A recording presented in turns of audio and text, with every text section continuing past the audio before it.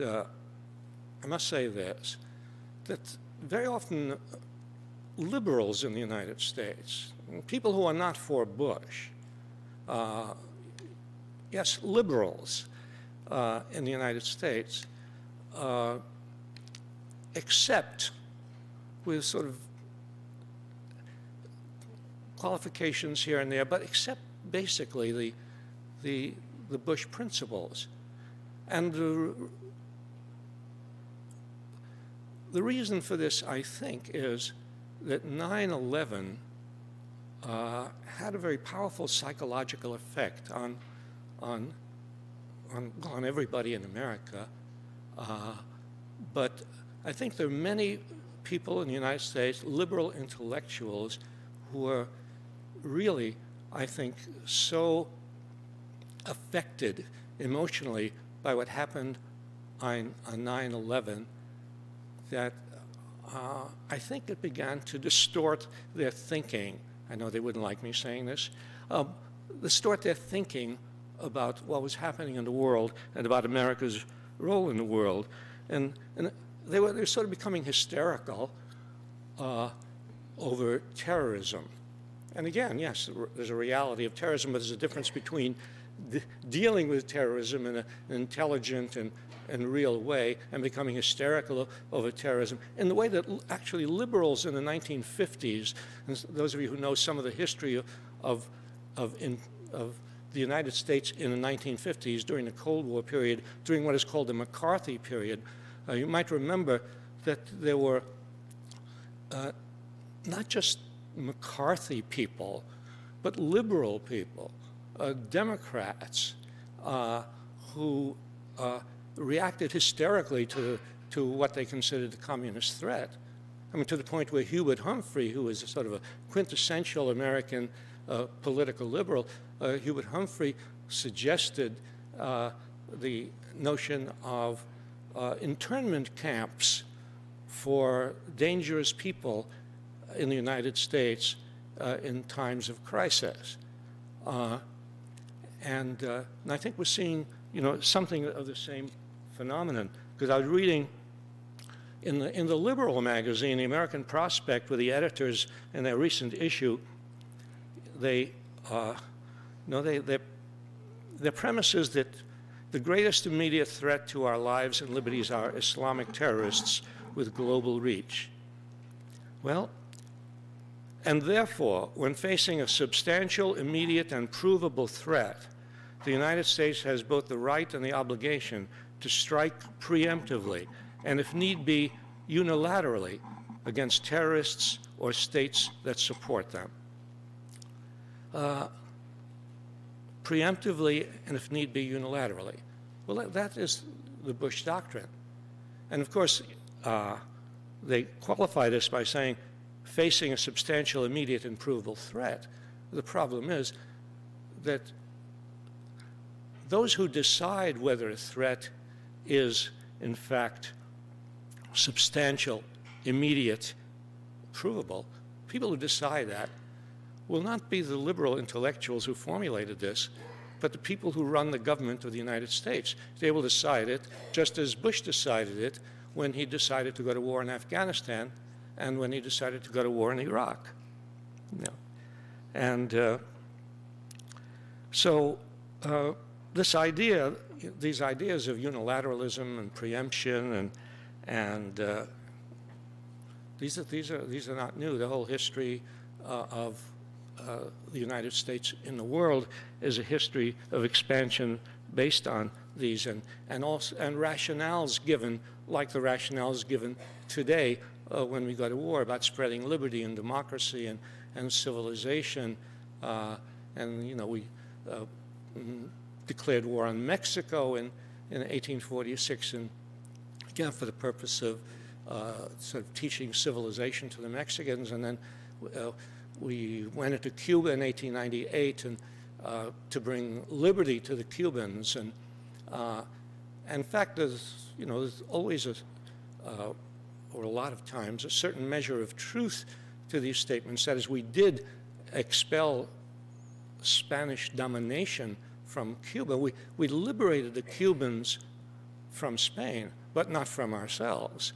Because once Spain was gone, the United States moved in, corporations moved in, the American military moved in, American rewrote the Cuban Constitution. But the rationale was, you know, we are bringing freedom to the Cubans. And then, of course, going into the Philippines and bringing civilization, as McKinley said, Christianity, we will Christianize and civilize the Filipinos. Because we are different, we are better. There was at the time of the invasion of the Philippines, the American Secretary of War, Elia Root, said, sort of a very classical statement of American exceptionalism. He said, "The American soldier is different from all other soldiers of all other countries since the world began. He is the advance guard of liberty and justice, of law and order, and of peace and happiness." The American soldier is different. Well, of course, now, right now, immediately now, in the wake of Abu Ghraib, in the wake of all these revelations coming out every day about torture and atrocities and so on, that's doesn't sound right. But you might say, well, Root could not anticipate Abu Ghraib, but he didn't have to anticipate, because at the time he was saying this, the United States was already committing atrocities and massacres in the Philippines by these American soldiers who were different from soldiers, you know, all over the world. And the history of American expansion in the world is not a history which is taught very much in our schools or even in our colleges and universities. That is, we have something called diplomatic history. That's a discipline. Discipline is diplomatic history, and that's what our history is. Very often, it's diplomatic history, and we diplomatically treat the American, you know, foreign policy in the world. Because if young people in our schools learned the history of the United States expansion in the world, if they learned the history of the massacres and invasions that accompanied American expansion in the world, they could not possibly believe the President of the United States when he gets up before the nation and says, we're going into this country for liberty and democracy. This is Operation Enduring Freedom, and so on. But that history is not there. And this misuse of history continues to be perpetuated by our political leaders, and not really caught or criticized by that part of the American culture which is supposed to check up on and criticize what the government does, that is the press, the media. And so you have Bush appearing, as he did a couple of years ago, before the Philippine National Assembly and saying to the Philippine National Assembly, I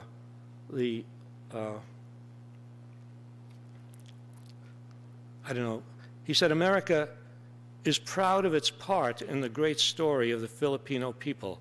Together, our soldiers liberated the Philippines from colonial rule. Well, the people in the Philippine National Assembly sitting there,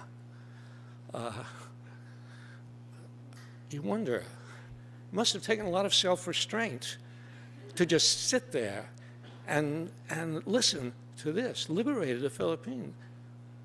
600,000 or so Filipinos died in this long war against the Filipinos.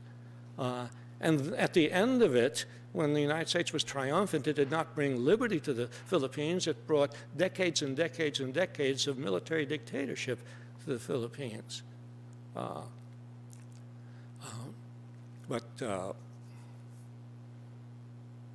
remember there was a point, I don't know, about a year ago where the Mexican ambassador to the UN said something undiplomatic about the United States and Mexico. He said something about how the United States has been treating Mexico as its backyard.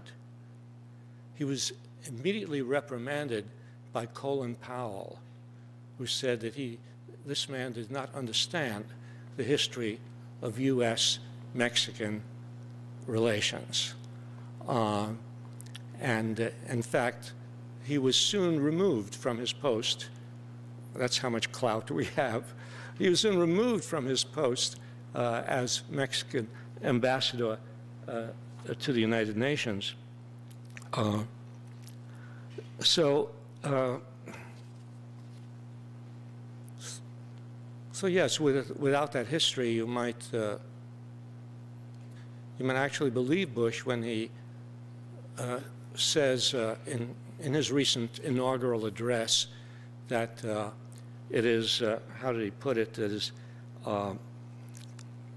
sort of the mission of the United States to spread liberty around the world. Or as he put it, spreading liberty around the world, as he put it, is the calling of our time.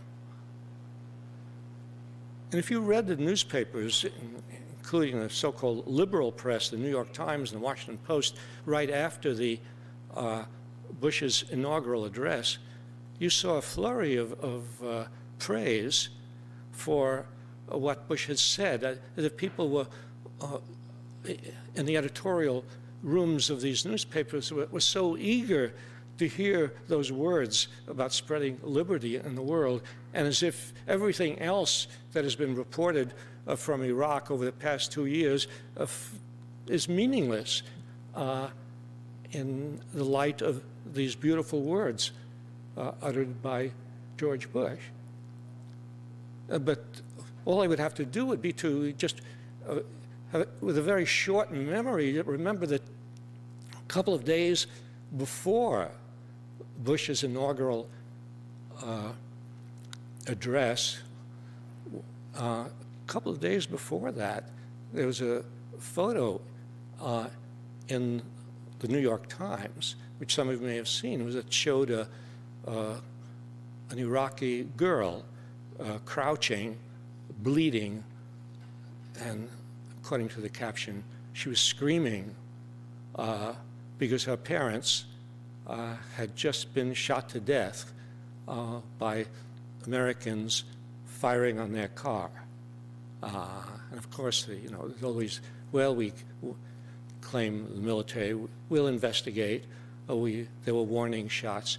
How do you distinguish a warning shot from a shot? But in any case, there's some, to me, this was some remarkable juxtaposition of, but also a testament to the loss of memory, even a memory that can last a couple of days, to see this eager acceptance of Bush's words about liberty. And this idea of American exceptionalism,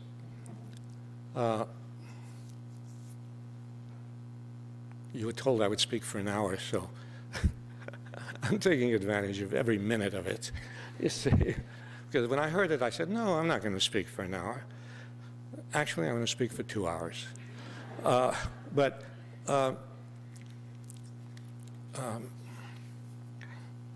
What this idea of a special American dispensation in the world, what it leads to is an abrogation of all sorts of responsibilities to the human race, to everybody else in the world. And it means that the United States is exempt from these responsibilities. When I told you about Madeleine Albright declaring that we have a right, if necessary, to be unilateral, when she said that, Henry Kissinger said, this principle of our right to take unilateral action, he said, should not be universalized. That's an interesting thought. It's a good principle for us, but no, it shouldn't be universalized. No. And so there's a long list of instances in which the United States has declared itself exempt from sort of international agreements and international laws, and the UN Charter and the Convention on Biological Weapons, which was actually signed some years ago, but which didn't have any teeth, didn't have any force. And when it was proposed to enforce this Convention on Biological Weapons a few years ago, the Bush administration said no way, it wouldn't go along with that. And I think most of us know the United States has not gone along with the 100 or more nations that have outlawed landmines. And just the other day, I spoke to listened to actually and spoke with a presentation by a surgeon, an Italian surgeon, who for 15 years has been doing surgery on war victims in every possible war zone of the world. Most of the people he operates on, which includes a lot of amputations, are children. And much of that comes from landmines, 100 million of which are strewn around the world. But the United States wants to be exempt from the notion that we should outlaw landmines. And of course we continue, things outlawed by, the Geneva Convention and cluster bombs and napalm so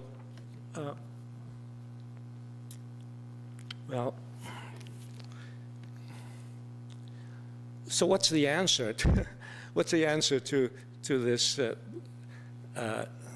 very dangerous notion of American exceptionalism, of our right to do as we will in the world? Well, I guess the answer is sort of obvious, and the answer is that those of us in the United States and in the world who don't accept this idea must declare very forcibly and act very vigorously against this idea, and insist that the ethical norms that most decent people can agree on should be observed,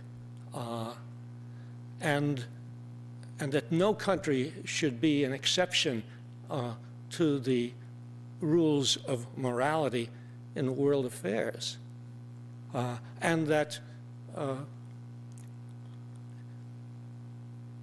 the children of the world should all be seen as part of a family, and that the children of Iraq or the children of China or the children anywhere in the world have the same right to life as American children. Those are very fundamental moral principles which if our government doesn't uphold them, we must uphold them. Fortunately, there are people all over the world who want to uphold those principles and who oppose it when the United States does not. And we saw, on February 15th, 2003, on the eve of the invasion of Iraq, we saw that amazing moment when, on one day, 10 to 15 million people around the world, in 60, 70 countries around the world, demonstrated against that war. And so there are people all over the world who do not accept the idea of American exceptionalism. When last week the State Department issued its report on human rights abuses, some of you may have seen that in the newspapers, the State Department issued its report on it does this every year. It lists countries which are guilty of torture and other abuses of human rights. And And so it lists a bunch of countries. A number of those countries are countries which are allies of the United States. A number of those are countries to which the United States has sent prisoners. And I think by now you know that this notion of extraordinary rendition, where we're not going to torture these people, we'll send them to countries which will torture them.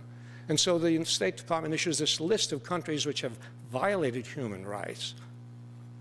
And then when the report came out, there were responses from around the world which said, hey, there's one country which is missing from this list. And yes, what about the United States? And what about,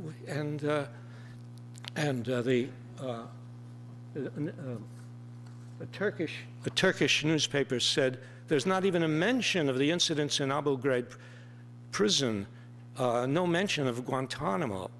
A newspaper in Sydney, Australia, pointed out that the United States sends suspects. Remember, suspects are not people who've been tried and found guilty of anything, just people who are suspected of doing something, sends suspects to prisons in Morocco, Egypt, Libya, Uzbekistan, countries that the State Department says uses torture. And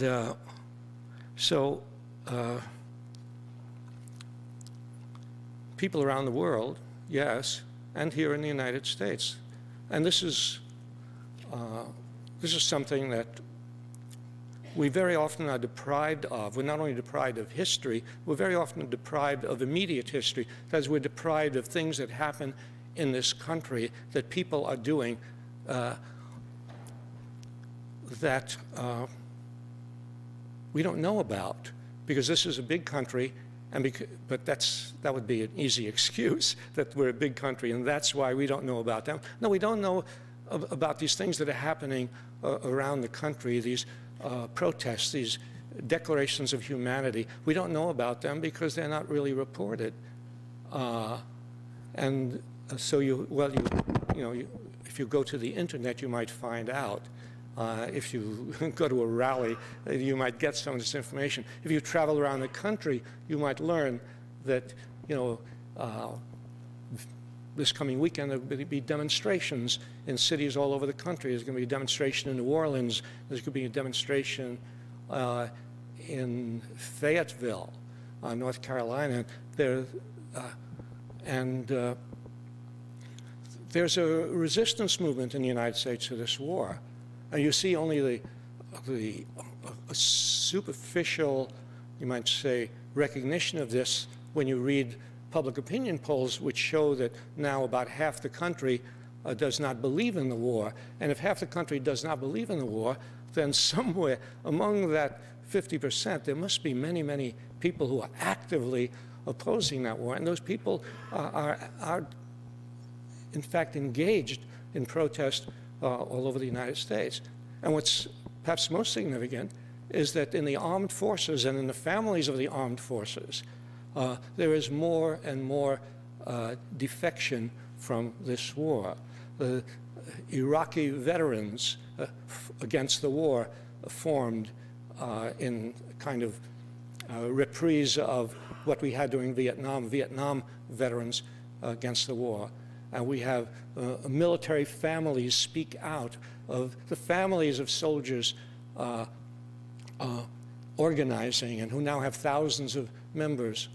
And GIs themselves, GIs in the field, and you read about instances of mutiny, and GIs who say we don't want to, who've been to Iraq, who are being sent back, who don't want to go back, and some of them go to Canada, and some of them get court-martialed. And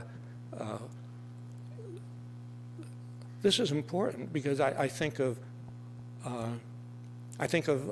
what Einstein said when, at the end of after World War I, horrified by that war and by the idea of war itself and by the knowledge that now modern warfare would be indiscriminate and massive.